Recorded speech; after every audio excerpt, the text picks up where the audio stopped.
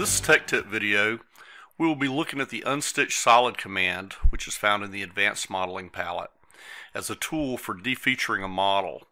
We'll start by looking at the basic functionality and maybe a few different ways to apply it, and then we'll look at a more advanced selection method that might help when you have a part with a large number of holes, or a more complex cavity with multiple holes that intersect, or maybe several locations where a single cavity breaks out of the model.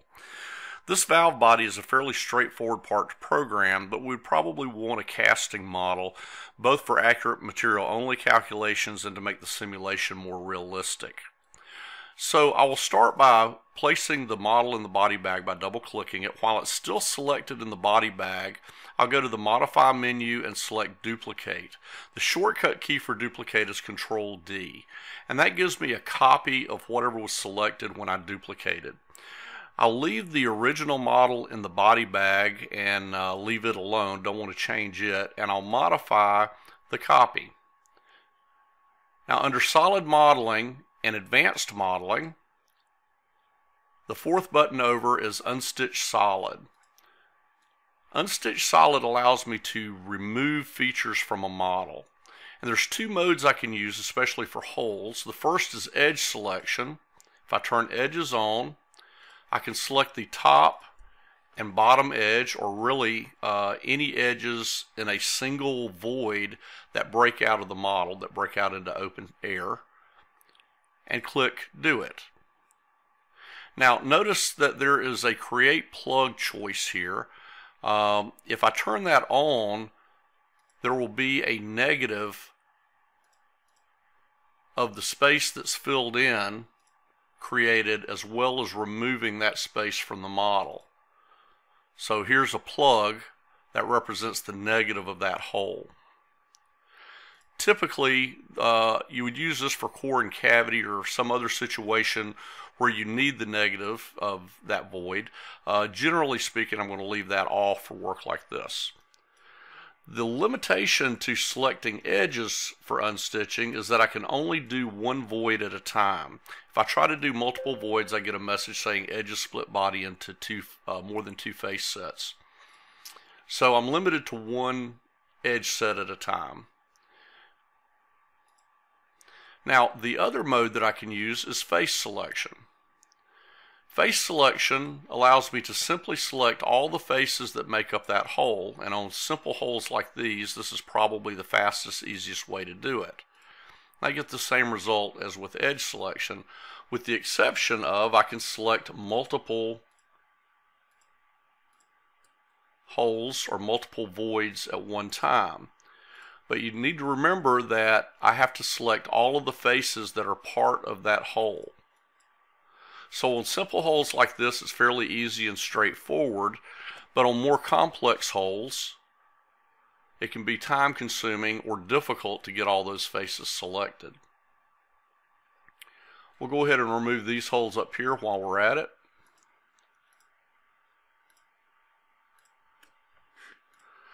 Another use that I can put Unstitched Solid to is removing other features such as chamfers and fillets. As long as the software can merge the faces on either side of what you're unstitching, it will successfully unstitch. Now, to remove this big cavity here, it's pretty easy to see that we have three places where that breaks out into open air, but in reality we have 5 because these holes also intersect that same void. So it would be a bit tedious and possibly difficult to reach all the faces that we need to reach to do face selection. So for this, I'm going to go back to edge selection and select the edges where this breaks out into open air. So we'll get the 3 big ones.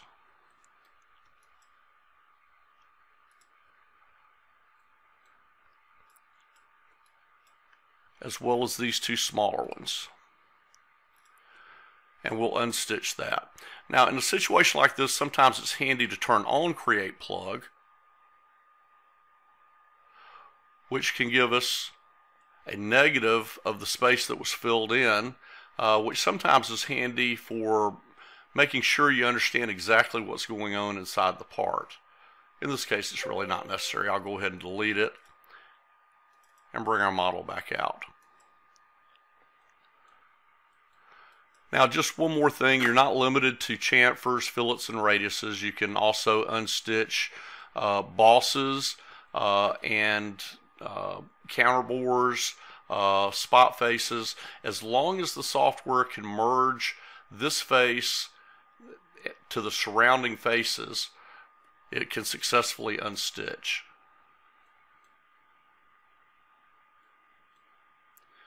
Right, I'm going to put this in the body bag, and I'm going to duplicate this part one more time. And I'll show you I guess you could call it a trick for selecting a lot of holes at one time. This is handy if you have a part that's got a lot of holes in it, or more complex voids that need to be filled.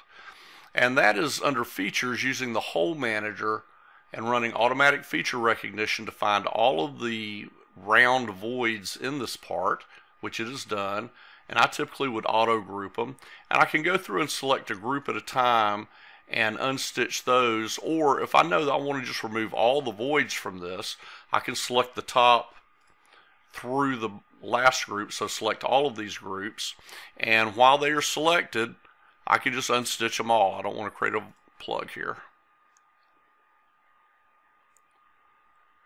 So that's a way to quickly select a large number of holes or voids at one time.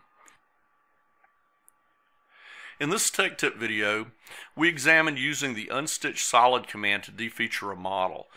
We might want to do this to create a stock body representing a casting or forging, such as what we were starting here, or representing a part with some of the features already machined in prior setups, or possibly to create a process model to make it easier to achieve the toolpath that we're looking for. For instance, a 3D face that's got some small holes in it that we want to remove just so we get a continuous toolpath without the software paying any attention at all to the holes. If you have any questions about defeaturing a model using the unstitch command, or taking this further, completing this process of creating a stock body, please reach out to your reseller. They'll be more than happy to help.